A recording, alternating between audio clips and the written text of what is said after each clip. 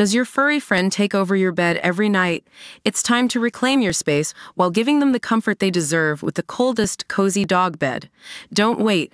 Check out the link in the video description to buy now on Amazon. The devastating IT glitch, which has caused chaos across the world, is being compared to the Y2K bug that was expected to wreak havoc with computer systems at the turn of the millennium. Troy Hunt, a prominent security consultant, predicted that today's will be the largest IT outage in history in a social media post early on Friday. He added, "This is basically what we were all worried about with Y2K, except it's actually happened this time." For the benefit of Gen Z and Alpha, what's Troy talking about? Worries grew in the late 90s of a clash between the ushering in of the year 2000 and the two-digit year format preferred by programmers to save on computer memory.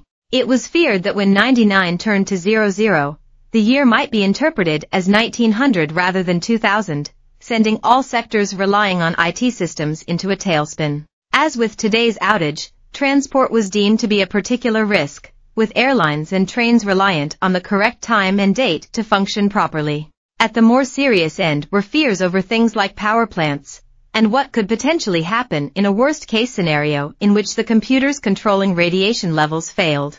But as the smoke from the fireworks cleared and the year 2000 became a few days old with no hint of any tech apocalypse, the Y2K bug quickly morphed into a punchline. Leeds riot sparks wild conspiracy theories after angry mob torch bus. Jay Slater's mom reveals how she's going to spend the £60,000 GoFundMe. Man stole so much electricity from neighbors their young daughter had to get a job. Tributes paid to parents killed in house fire as their toddler fights for life. It was instead viewed as a hoax or some kind of end-of-the-world cult. Despite the catastrophe not coming to pass, those who worked on projects warning the public of the potential consequences still felt they did the right thing.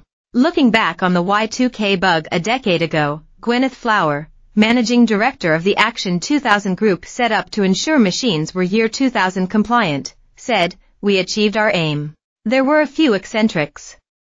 One woman virtually moved her whole family to a remote house in Scotland, with water only from a well at the bottom of the garden, because she thought it would be Armageddon. Get in touch with our news team by emailing us at webnews@metro.co.uk. For more stories like this, check our news page. More, all the services hit by global IT outage. More, planes ordered not to land amid global Microsoft outage. More, FTC complains of Xbox Game Pass degradation following Activision Blizzard acquisition. Privacy policy.